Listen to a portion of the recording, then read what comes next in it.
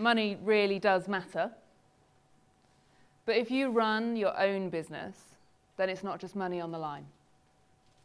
When you invest in marketing, yes, money's important, but it's not just your money. It's your marriage, your mortgage, your mental health you're putting on the line when you run your own business. And I want you to take control of your business growth. I want you to take control of the things that assure you that the money, marriage, mortgage, and mental health that you invest in your business will pay you back. So if we think about the way that real people really buy things, if you were to draw yourself a line and on the left-hand side put there things that you buy in a heartbeat. You know, the handbag that wouldn't let you leave the shop without being bored. Or something deeply functional, like you're running through the train station, you fancy a coffee, you grab a coffee. It's an impulse purchase because really your money, your decision, get it wrong, only you care. Up at the other end, there's a considered purchase, there's a high-risk purchase. And there are a few things that come together that would determine where what your business sells might be placed on this line, not by you, but by the people who buy from you. So first of all, there's money. Is it an amount of money that you could afford to lose? Then it might be a purchase that you make in a heartbeat. If it's an amount of money that you cannot afford to lose, or the financial arrangement is an ongoing or a committed one, then there's more complexity in this purchase. The other is the people affected by the decision you make. Not always involved in the decision, but often, but affected by the decision you make. So down at the left-hand side, you might put, you know, a gift to yourself. In the middle, you might put, I don't know, choosing a car seat for your child. You'll give that some thought. On the right, you might put choosing your new home. Because you're making a decision on behalf of other people, in a family group, it's complicated. In a business-to-business context, what might this be? Envelopes, pens, something like that. Maybe choosing a new member of your team in the middle there somewhere, and perhaps a multi-million-pound piece of software up at the right-hand side. And then there's the really interesting bit, and it's whether it's an emotionally driven sale or a functionally driven sale. Down at the left-hand side, if it's one of those I just had to have it moments, then you know it's purely emotionally driven, and you'll go see it, buy it. Equally true if it is serving purely a functional need. When there are both needs to fulfill, which is why I talk about something perhaps like a child seat for your car, for your child, there's emotion bound up in that. So as soon as there is both an emotional and a functional requirement to your sale, the more people slow themselves down and put the brakes on. So in any decision that is financially complex, affects a number of people, and if you have a moment of emotional and also some functional requirements to fulfill, then it's a considered purchase. And I'm sure you can all put yourselves in situations anywhere on that line with things that you buy. And why does it matter? It matters because the more considered a purchase is, the more chances there are for you as a business to lose someone in that process. Because there are stepping stones.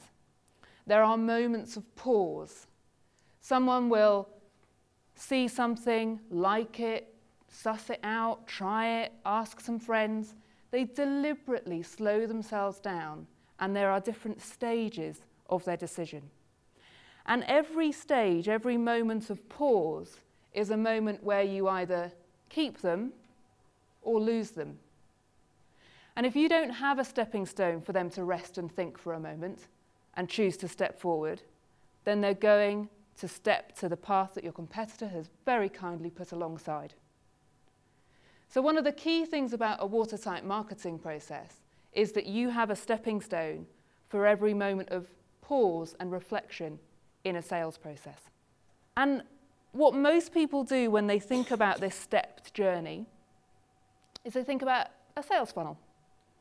You know, you will have seen diagrams of sales funnels, and I would imagine that mapped onto those diagrams, you've probably seen something like audience, respondents, leads, proposals, sales, something like that, kind of internally driven labels that you've applied to somebody. So the first thing that I ask people to do is to take their funnel and change the labels. Change the labels to what's going on in the person's mind. So what people normally label it with is an effect, it's an outcome. They are a lead or a respondent because they have done something. If you map on what they were thinking that caused them to potentially have that outcome, you are more likely to be able to manage and have some effect over the cause and effect. Now, I love a sales funnel. It's a great diagram. It's really helpful. The reason sales funnels diagrams exist is because as you go down through this process, there are fewer people at each stage. Unfortunately, the use of the term and this really powerful visual actually makes people think that it works like a sales funnel. It's just not true. In fact, most sales processes would probably be better represented with a colander if you had to choose yourself a kitchen implement.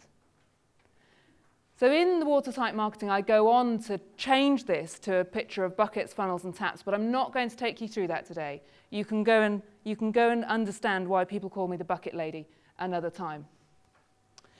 So I'm going to take you through the 13 touchpoint leaks. And the 13 touchpoint leaks have been brought together across the 200 or more businesses that I've worked with to bring together all the typical ways that people lose money in their marketing process.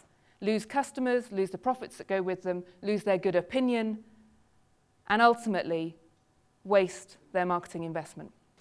So the first leak, and you may notice that I'm going to start at the bottom of the process. Step 1, talk to the customers you already have. Don't go out and find new ones. So leak number 1 is forgotten customers. This is when you've done a deal with someone and you've taken their money and then you never speak to them again. Because the companies that do this really well, companies that stay in touch with people, are the kind of people who you want to see the emails from. They stay in touch with you in ways that are useful, relevant. You welcome the materials that they send you. And they almost anticipate the service needs that you happen to have. Leak number 2 is moving on up a little. So this is called poor onboarding. And it's that moment in time between when you've handed over your money and when you're actually a customer. So yes, I've given you my cash, but when would I know whether you've delivered on your promise? It's not the moment I happen to land on your customer database. Just because you've tagged me a customer doesn't mean I think I'm one. There's normally a period of time, maybe it's 2 weeks, maybe it's 6 weeks, when someone actually uses your stuff for the first time, sees whether it does the job, and that's onboarding. It's your welcome window. Structured communications across your welcome window to take someone from giving you money to loving and using what you do. Leak number 3 is no emotional connection. This is just before they hand over their money, and there's that little moment where they go, "Are you sure? Do you really want to work with these guys?" Or they put it in front of somebody else, and they go, "Oh no, I wouldn't trust them. I've never heard of them." If there's an emotional connection with a business, then you'll overcome that little, "Oh, do we need to spend this amount of money?" And one of the best ways to really get this emotional connection is to be consistent, is to look and feel and sound professional, and to really keep that conversation going as well as showing some personality.